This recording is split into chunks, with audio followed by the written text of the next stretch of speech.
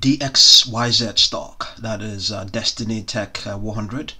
So we have we know for sure that in this pre-market session of today, the 10th of April, it is down more than 20%. I want to believe it closed at 64%. So you do the math, it's around I would say what would that be, more than 20%, I want to believe. So that's what's going on right now as things stand. On this is the 1 minute chart, and if you go down to its 5 minute chart, you'll see a much broader picture of what's going on. This is I want to believe this is where it closed yesterday. This is the level we're talking about, around $64 or thereabout, and has weakness has continued to set in as things stand right now. And let's see.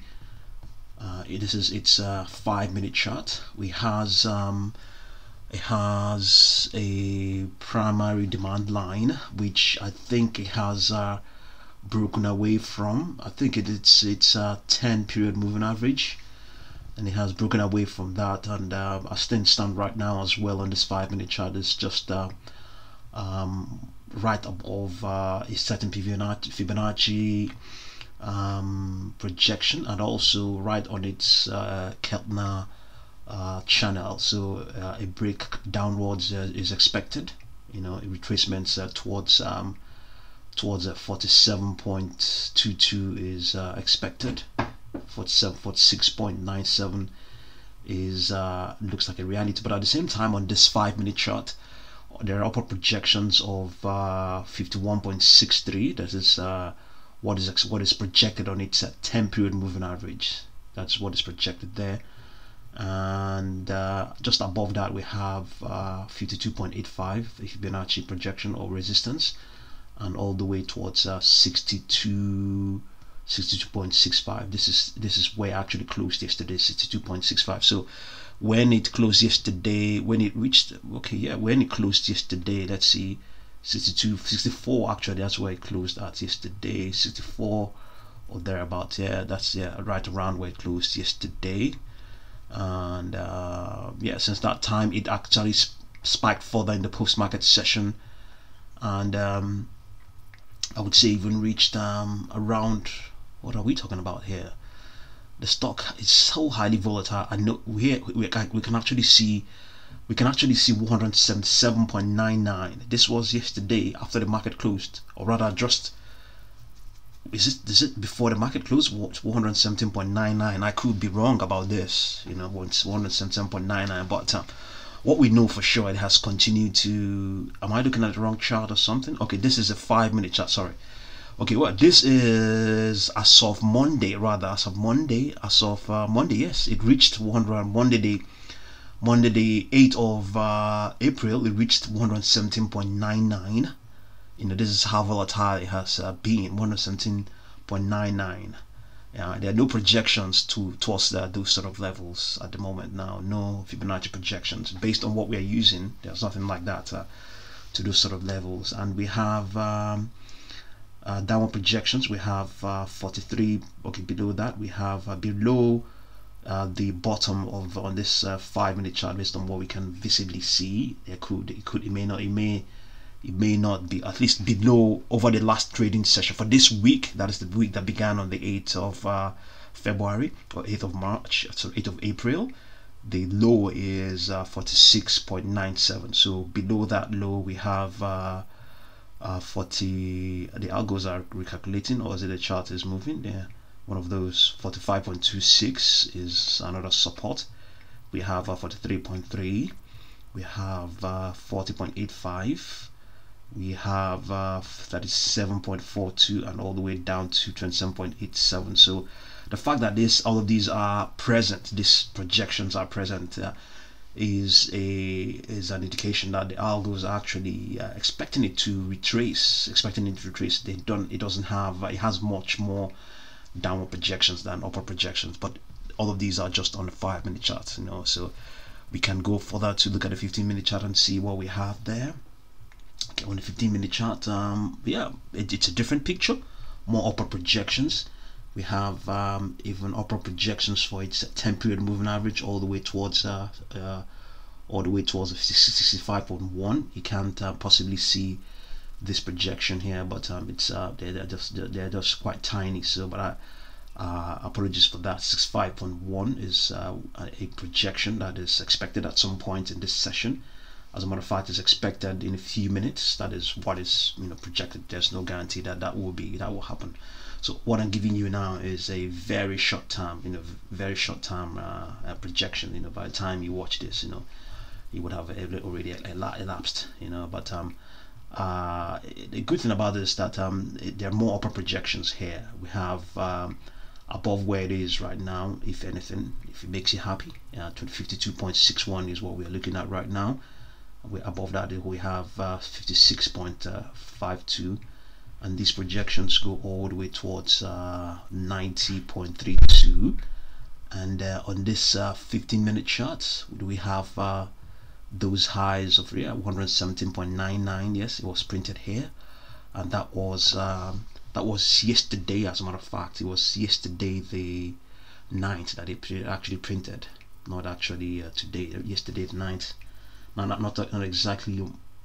Yeah, it's actually. I think it was actually on either of those days. It's either on Monday the 8th or Tuesday the 9th that those highs, that high of 117 was printed. So then the cycle. Then, if you like, on this 15-minute chart, or indeed even the 5-minute chart, there's a cycle that's building up.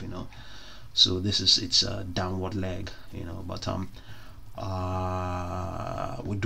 let's have a look at the 45-minute chart and see what's going on the 45-minute chart. Do we have that 118.24 printed possibly sometime on this definitely printed on Tuesday yesterday? Yeah. So down here there are no downward projections on its 45-minute chart. We have a 55.30. We have 79.54, but they're also so far apart, which may be an indication that the likelihood of them turning out to be the case may that they're not exactly very high. We don't exactly have. I'm digressing now. I'm supposed to continue with giving you the projections, but let me continue. 79.30.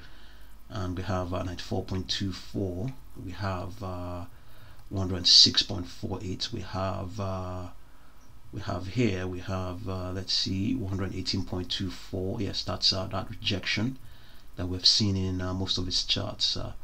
Yeah, 118.24. We have also here 100 and let's see, what's this? 100 and let's see, 100 and 100 and yeah, we can't get it for some reason. It's not allowing us. There's a button there. So what could that be? That's a projection. Okay, let's see. Something more than $130, probably up to 140 or thereabouts. Yeah, and on this we have projections here. We have 67.3 for today as well, around a few hours. 67.37 for its 10-period moving average. So if you come to its 1-day chart, on its daily chart, this is what you're going to see. This is because this is a closed-end fund. This is now more about the company, or rather the fund. So DXYZ is a fund. The tangible thing itself is a fund, and what does it seek to do? It seeks to help investors who don't earn up to $200,000 in the last 2 years, and who do not have, or those who don't have up to $1 million in a net worth to invest in privately held companies. So Destiny Tech 100 currently owns shares of 23 privately held companies. It seeks to eventually buy the stocks of 7 more companies. So let's see up here, and we have it says here, let's see what it has. It's holding. is a new closed-end fund that began trading on just the 26th of March. And let's see now, among the fund's most prominent holdings are OpenAI, SpaceX, and Stripe, and Fortnite, Epic Games. So those are some of the holdings it has, and it has been of great interest to a lot of market participants. Yesterday it closed at 99.79, I wouldn't believe. Yeah, yesterday, according to when this piece was written, let's see which day it was. So yeah, I would say it's yesterday, maybe on Monday. Maybe on Monday, the 8th of February, 8th of April. So yeah, this is what's going on right now. We can only rely on its let's say its 45-minute chart. Indeed, there are other projections on its hourly charts. Let's see whether we can have a look on its 4-hour chart. Okay, I think our best bet will be its 45-minute chart. I think it will be our best bet. We'll just stick to that chart as things stand right now, since the stock hasn't been trading for a very long time. 26th of March will be how many sessions? How many sessions would that be? I know the month began on the 1st, so 26th of March will be 1, 2, 3 sessions, 3, 4, 5, 6, 7, 8, 9, 10 so far, 10 to 11 sessions. So not a lot of data, and expect the stock to expect a consolidation, a further pullback, based on what we have on its 45-minute, on its 5-minute chart. This is the sort of lows you should be expecting. We should be expecting lows all the way towards 27.87.